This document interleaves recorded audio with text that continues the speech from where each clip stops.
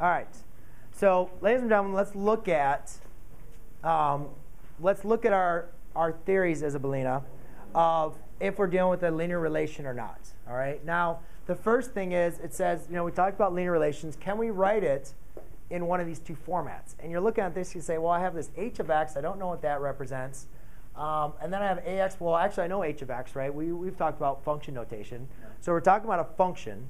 Maybe you don't remember, but it's OK. That's not going to be a part of it. But let's look at what eliminates it, right? Because I don't know if I can write it in these two formats, right?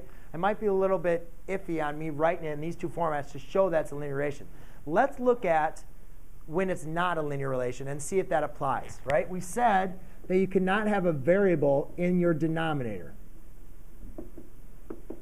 So anytime you have a variable in your denominator, is that the case for this function? No. So at least it passes the linear relation test on that, right? Then we said you can't have a variable times another variable. So do we have a variable times another variable in this? H times A. Well, that's one thing you got to know. It's in function notation. That means h of x. So we're dealing with a function. So that actually is not going to be dealing with multiplication. That's a good point.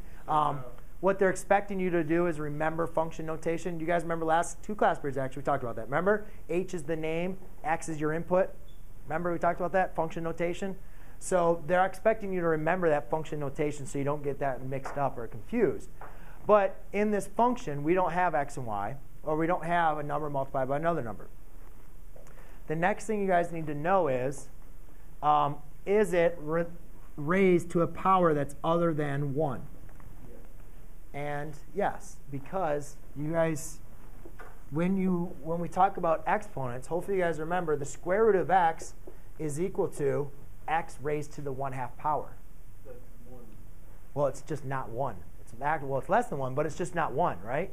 For it to be a linear relation, it has to be, all exponents have to be to the first power. So you could say that the function h of x is x to the 1/2 plus 3. Is my variable raised to the first power?